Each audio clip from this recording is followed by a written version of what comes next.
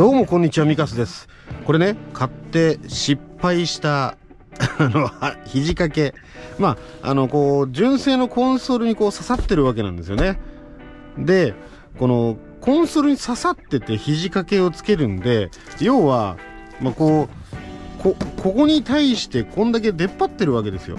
でしかもこれに関してはこのドリンクホルダーに、選べるんですけどね、ここねドリンクホルダーにしたせいでちゃんとした取り付けすると結構ねこう足当たるんですよね。すごく調子悪い。でしかも位置がね微妙に低いんですよ。もうちょっとこの辺だったらいいのになみたいな。まずこれが失敗しました。そしてそもそもですよ、純正のコンソールっていうのがですね、今ここ肘掛けで埋まってるし、じゃあ中収納スペース多いかっていうと、今こういうねトレイを入れたんですけど、収納スペースも多くない。本当はねいろいろ入れたいものもあるんですけど、例えばアルファードなんかに比べたら全然狭いんですよね。なので今回は、もうこのコンソール捨てます。新しくちょっといいコンソールを導入しましたんで、そちらにね換装していこうと思います。ではとりあえず今ついてるこれもう外しちゃいましょう。で外し方としてはですね、ここに、遠ミリのボルト2本、それからここにも遠ミリのボルト、それとここに、2本かな。以上ですね。簡単なんじゃないかと。ただちょっとうちの車キャンピングカーなので、ここにサブ電源のスイッチとかがついてるんですよ。だからこれが埋め込まってるので、ちょっとこれだけどうするかなっていう感じではあるんですけど、まずは外してみましょうか。よし。内張り剥がし持ってくんの忘れちゃったんだよな。取れっかな、爪で。取れた。よし。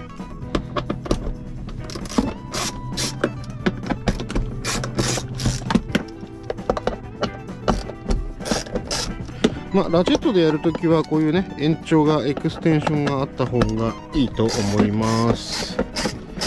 いやもうハイエースの結構大きめの肘掛けっていろいろあると思うんですけど、なんていうのかな、やっぱり特にこういうワイドのタイプだと、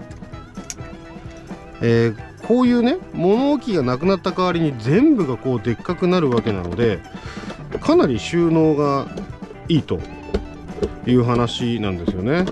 でやっぱり高さもある程度あるものが多いので、長距離の移動でもかなり快適になるっていうことなんで、どれもこれもねやっぱりその大きいコンソールは手作りだったりとか、結構値段が高めではあるんですけど、ただ長く乗る車であるからこそ、長距離とか乗る車であるからこそ、たとえ商用だとしてもね、仕事に使う用のハイエースだったとしても交換するメリットは大きそうだなっていう印象なんですけど。よし、さあこれどうなってんだろうな。裏からちょっと見てみましょうか。ネジ止めされてんだな。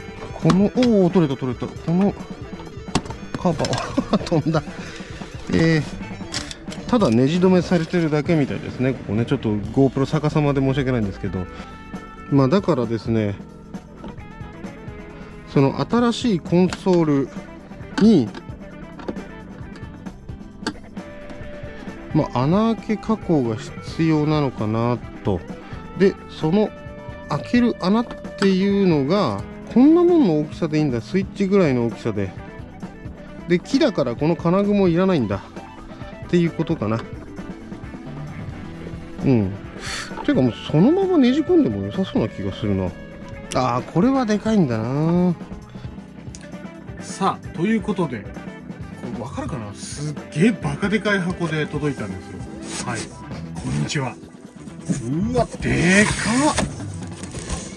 こりゃでかいわ。すげえでかいな。手の大きさこうですからね、こんなでかいの。じゃあまずは純正を外しちゃいましょう。はい、純正外れたのでこれを開封。あれ、おおかっこいい。うわでかい。これが後ろ側かな。おお外れた。いや結構厚みあんな。これ穴開けんのなんか大変そう。ちょっとまあ後で考えましょうか。まずは設置だな。でこのでかいのをここに置くわけですね。さあでは、純正の穴位置に合わせてで、付属のネジで締めれば OK。 取り付けは非常に簡単ですよね。はい、後ろ3本前が2本と、まあ5本ネジ止めるだけなんですよね。すごく簡単。さあそしたら付属のこの化粧のねキャップを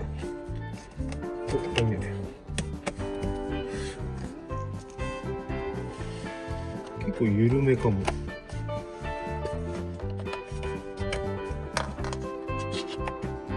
よしできた。さあということでこんな感じのバカでかいね、指を思いっきり広げて20センチぐらいあるんですけど、ここが A4 の紙が入るんですよ、片側で。すっごいスペース。前もこんなでかい。あで前はここに磁石があるんですけど、これね、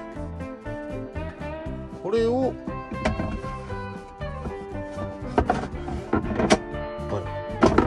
パチッとつくわ。すごいパチッとつく。はい、ドリンクホルダーと小物入れで、ここにまあティッシュなどが入れられる、まあ何でもいいんですけど、でちゃんとこれねえぐってあるんですよ。ザグってあるというかへこんでるんですよ。でこれこう締める。でこの蝶つがいがなんかちょっと硬くて、ほら硬くて、ほらなんていうんですか、バーンってなんないんですよね。おおかっこいい。そしてこの肘掛けがわおうわ高さが完璧だ。何ここカッチンだったんだ。でここのさっきのへこんでるとこでこう上げれるんだ。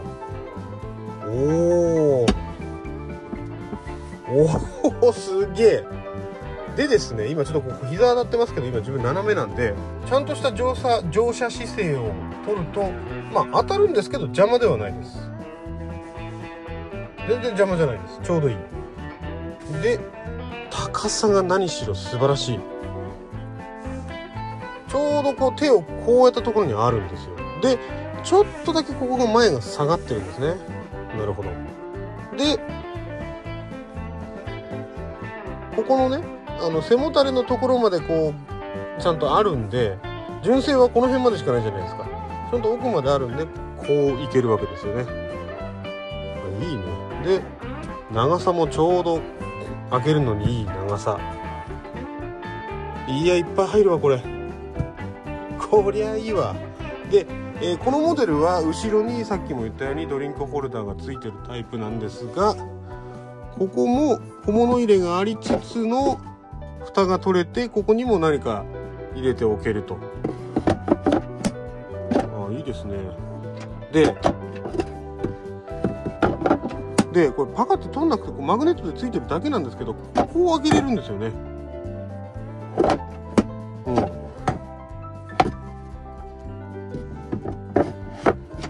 おーいいね。で、ちょっとあと問題なのは、うちみたいなキャンピングカーでここにねコンソールにスイッチがついてた場合はちょっとそれは後で加工が必要かなっていう感じはあるんですけど、まあ何しろでかい。ちなみにここのこの小物置きとか後ろのここもそうなんですけど、ここね滑り止めになってるんですよね。滑りにくいというか、ほら動かないんですよ。ほらこれ後ついてた。こりゃ出来がいいな。もう匂いがですね完全に家具ですよね。家具の匂いがします。木のいい匂いですね。じゃあちょっとこれで運転してみましょう。さあということでですね、もうだいぶ使いました。使い込んでます。でまあその長い期間使ってみた感想なんですけど、まず1つ目がやっぱりね、ここが膝が当たるんですよね。でそれで膝が当たるって言ってもまあそんな窮屈なわけじゃないんで、まあ、セダンなんか乗ったらそんな感じかなっていうぐらいなんで別にそれはいいんですけど、まあ、ハイエースってサイドブレーキがこう下じゃないですか。これがねちょっとこうサイドブレーキやるときにこのシフトのところの出っ張りとここが指3、4本分しかないので、これがね時計とかしてると特にそうなんですけど、ちょっとこうガチャンって当たるかなっていう、そんな感じはあります。まあただ横からやればまあ別に入らなくはないんでいいんですけど、まず弱点としてはそんなところ。もう一つまあ肘掛け、すごいでっかい肘掛けになってるわけなんですけど、で合皮が貼ってあって触り心地はいいんです。で柔らかさもいいんです。でただですね、ちょっとやっぱりね前に向かって斜めになってるんですよね。だからそれがまあ状況によっては服によってはというか、ちょっと前にこう滑っていくかなっていう、そんな感じはちょっとありますね。まあただしそれは、まあ、このマグネットのところになんかちょっとねこのぐらいの何かを入れてあげれば角度は調整できるんで、まあそれはいいのかなといった感じです。でやっぱりこのなんていうんですか、細いやつがここにこうね純正のコンソールにズボッと刺すやつとかとは奥行きが違うんですよ。後ろまでずっと肘掛けになってるんで、これがですねやっぱりねあるのとないのじゃ大違いで、もうないのが考えられない、手放せないです。でまあ今ねちょっと汚くて申し訳ないんですけど、ここを物置として使ってるんですけど、この中にティッシュがあるんですけど、これも弱点かな。中のティッシュ取ろうとするとここはねあんまり物いっぱい置けないな。今この状態でここティッシュ取ろうとすると確実にこれまあ取れなくはないか、場合によっちゃ上に乗っけてるものが落ちちゃう場合もあるかなっていう感じ。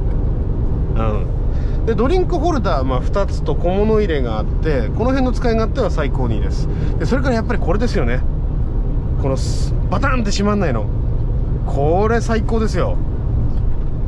はい、まあ値段もね非常に高いんですけど、高いだけあって作りは非常にしっかりしているっていうことと、あとやっぱ質感、このね木のこのなんていうんですか、家具感、高級感、これがたまんないですよね。まあ今現状あるいろいろこういうでっかい系のコンソールあると思うんですけど、多分一番出来がいいんじゃないかなと思います。あと本当バカみたいにいっぱい中身入れられるっていうのもあってすごく気に入ってます。はい、ということでこれ、まあ、高いんですけどおすすめです。以上です。じゃあいいね。